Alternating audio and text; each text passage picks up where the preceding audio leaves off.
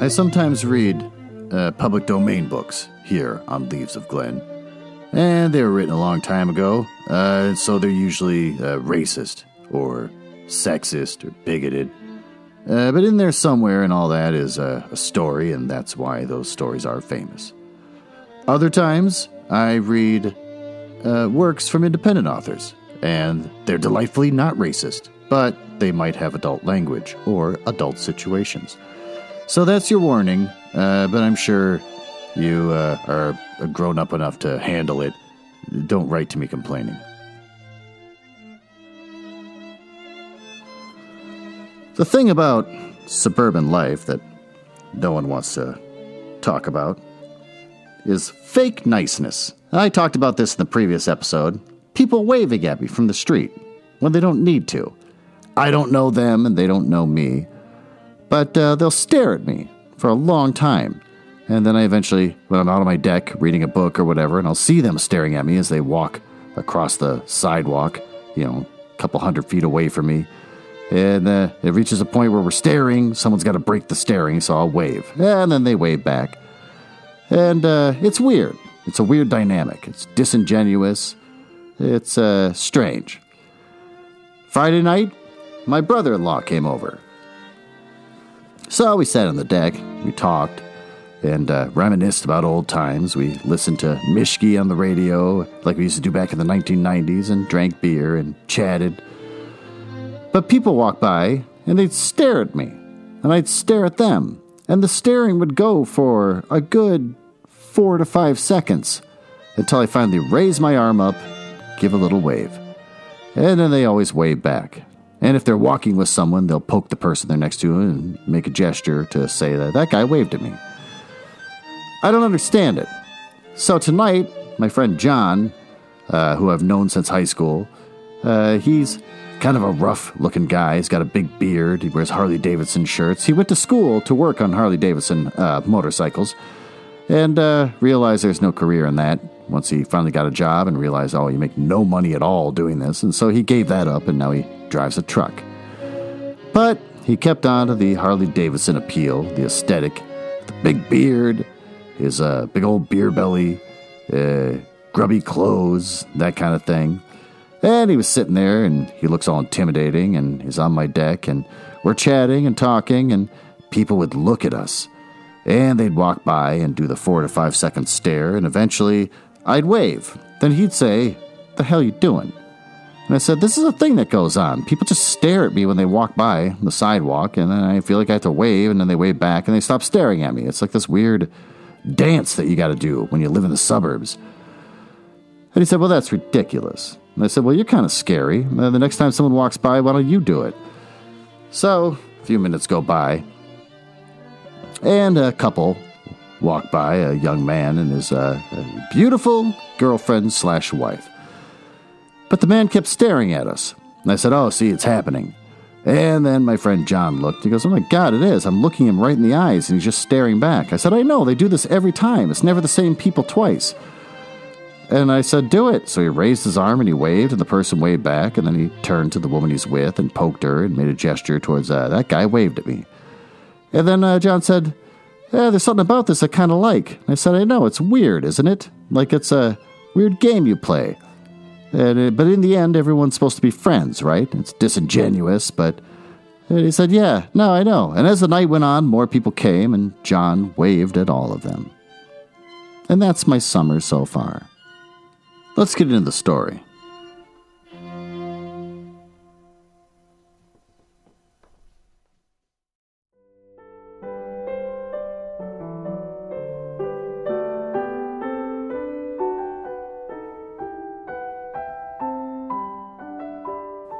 Well, as always, let's learn about Samuel Langhorne Clemens, also known as Mark Twain, with some interesting fun facts from this website that's poorly translated.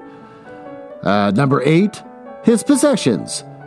He bought a typewriter of his own at $125, which would only type in capital letters, and also he possessed personal telephone too. So there you go. That's an interesting fun fact. They have related posts 10 interesting facts about Madonna, which I think I should dive into. And let's learn about Madonna. Million for ad. She was paid about $5 million by none other than the giant Pepsi for their commercial, but it could not be aired because of over-the-top religious overtones, period. It was almost like her video Like a Prayer. The big bosses of the soft drink giant thought it was best to pull it out, else it might hurt someone's sentiment and tarnish their brand. I'm thinking this is poorly translated from Japanese. Someone's got a fun fact Japanese website that must be doing really well, and they thought, let's just throw it into Google Translate, and we can make an English version. We're going to clean up there, too. But it's not coming off so well. Well, with that, let's read the next chapter of The Adventures of Tom Sawyer. Chapter 8. Tom, in all caps, dodged hither and thither through the lanes until he was well out of the track of returning scholars, and then fell into a moody jog. He crossed a small branch, in quotes, about 2 or 3 times because of a prevailing juvenile superstition that to cross water baffled pursuit. Half an hour later, he was disappearing behind the Douglas Mansion on the summit of Cardiff Hill, and the schoolhouse was hardly distinguishable, away off in the valley behind him. He entered a dense wood, picked his pathless way to the center of it, and sat down on a mossy spot under a spreading oak. There was not even a zephyr stirring. The dead noonday heat had even stilled the songs of the birds. Nature lay in a trance that was broken by no sound but the occasional far-off hammering of a woodpecker, and this seemed to render the pervading silence and the sense of loneliness the more profound. The boy's soul was steeped in melancholy. His feelings were in happy accord with his surroundings. He sat long with his elbows on his knees and his chin in his hands, meditating. It seemed to him that life was but a trouble at best, and he more than half envied Jimmy Hodges, so lately released. It must be very peaceful, he thought, to lie and slumber and dream forever and ever, with the wind whispering through the trees and caressing the grass and flowers over the grave, and nothing to bother and grieve about ever any more. If he only had a clean Sunday school record, he could be willing to go and be done with it all. But now as to this girl, what had he done? Nothing. He had meant the best in the world. He'd been treated like a dog, like a very dog. She would be sorry someday, maybe when it was too late. If he could only die temporarily. But the elastic heart of youth cannot be compromised into one constrained shape long at a time. Tom presently began to drift insensibly back into the concerns of his life again. What if he turned his back now and disappeared mysteriously? What if he went away, ever so far away, into unknown countries beyond the seas, and never came back any more? How would she feel then? The idea of being a clown recurred to him now, only to fill him with disgust. For frivolity and jokes and spotted tights were an offense. When they intruded themselves upon a spirit that was exalted into the vague, august realm of the romantic. No, he would be a soldier and return after long years, all war-worn and illustrious. No, better still, he would join the Indians and hunt buffaloes and go on the war path in the mountain ranges and the trackless great plains of the far west. And away, in the future, came back a great chief, bristling with feathers, hideous with paint, and prance into Sunday school some drowsy summer morning with a blood-curdling war whoop, and sear the eyeballs of all his companions with unappeasable envy. But no, there was something gaudier even than this. He would be a pirate. That was it. Now, his future lay plain before him and glowing with unimaginable splendor. How his name would fill the world and make people shudder. How gloriously he would go plowing in dancing seas in his long, low, black-huddled racer, the spirit of the storm, with his grizzly flag flying at the fore. And at the zenith of his fame, how he would suddenly appear at the old village and stalk into church, brown and weather-beaten, in his black velvet doublet and trunks, and his great jackboots, his crimson sash, his belt bristling with horse pistols, his crime-rusted cutlass at his side, his slouch hat with waving plumes, his black flag unfurled with the skull and the crossbones on it, and here, with swelling ecstasy, the whisperings, it's Tom Sawyer the pirate, the Black Avenger of the Spanish Main. Yes, it was settled. His career was determined. He would run away from home and enter upon it. He would start the very next morning. Therefore, he must now begin to get ready. He would collect his resources together. He went to a rotten log near at the end of it and began to dig under one end of it with his Barlow knife, and soon struck wood. It sounded hollow, and he put his hand there and uttered his incantation impressively. What hasn't come here, come! That's here, stay here! Then he scraped the dirt away and exposed a pine shingle. He took it up and disclosed the shapely little treasure house, of whose bottoms and sides were of shingles. In it lay a marble. Tom's astonishment was boundless. He scratched his head with a perplexed air and said, "Well, that beats anything." Then he tossed the marble away, pettishly, and stood conjugating. Let's see what that is. Kedjugate. Formal or humorous, to think deeply about something and meditate or reflect. All right, kedjugate. The truth was that a superstition of his had failed here, which he and all his comrades had always looked upon as infallible. If you buried a marble with certain incantations and left it alone a fortnight, and then opened the place with the incantation he just was used, you would find that all the marbles you had ever lost had gathered themselves there. Meantime, no matter how widely they had been separated, but now this thing had unquestionably failed. But Tom's whole structure of faith was shaken to its foundations. Now, he had many a time heard of this thing succeeding, but never its failing before. It did not occur to him that he had tried it several times before himself, but he could never find the hiding place afterwards. He puzzled over the matter some time, and finally decided that some witch had interfered and broken the charm. Now, he thought he would satisfy himself on that point, so he searched around till he found a small sandy pot with a little funnel-shaped depression in it. He let himself down and put his mouth close to this depression and called, Doodlebug, Doodlebug. Tell me what I want to know, Doodlebug, Doodlebug. Tell me what I want to know. The sand began to work, and presently a small black bug appeared for a second, then darted again in a fright. It dasn't tell, so it was a witch that done it. I just knowed it. He well knew the futility of trying to contend against witches, so he gave up discouraged. But it occurred to him that he might as well have had the marble that he had just thrown away, and therefore he went and made a patient search for it. But he could not find it. So now he went back to his treasure house and carefully placed himself just as he had been standing when he tossed the marble away. And then he took another marble from his pocket and tossed it away in the same, saying, "Brother, go find your brother." He watched where it stopped. He went there and looked, but it must have fallen short or gone too far. So he tried twice more. The last repetition was successful. The two marbles lay within a foot of each other. Just there, a blast of toy tin trumpet came faintly down the green aisles of the forest. Tom flung off his jacket and trousers and turned a suspender into a belt, raked away some brush behind a rotten log, disclosing a rude bow and arrow, and a lath sword and a tin trumpet, and in a moment he had seized these things and bounded away, bare-legged, with fluttering shirt. He presently halted under a great elm, blew an answering blast, and began to tiptoe and look warily out, this way and that.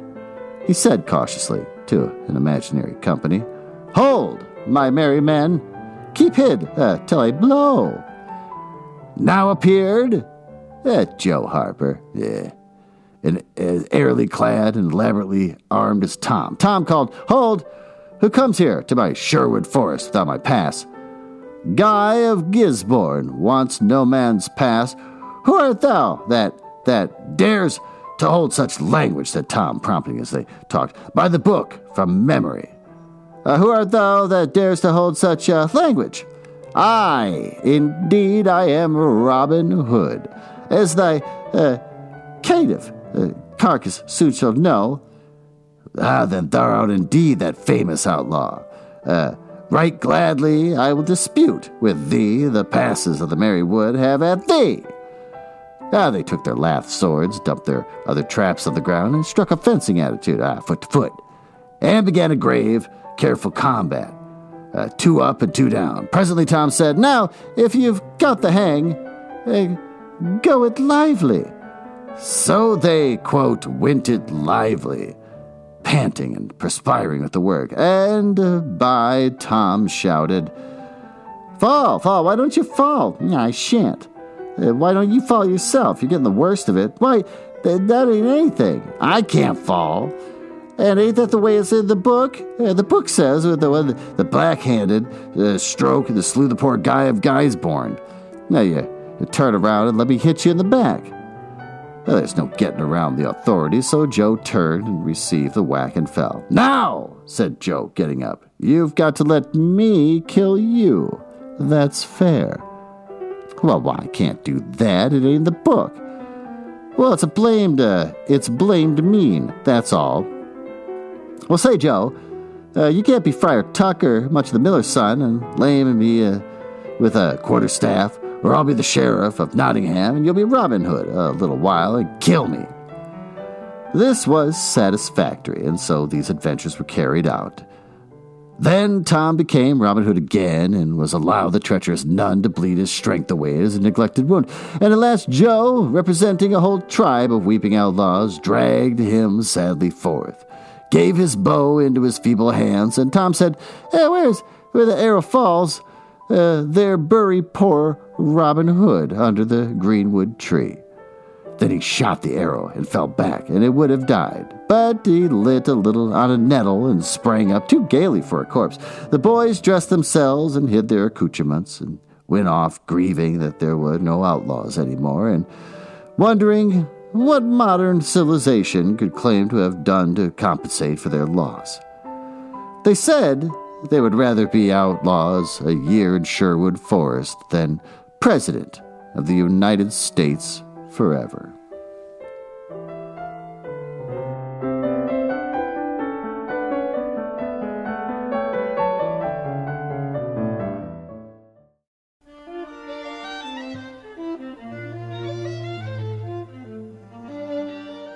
Well, like always, that chapter was short and punchy, real punchy and short, and I love it.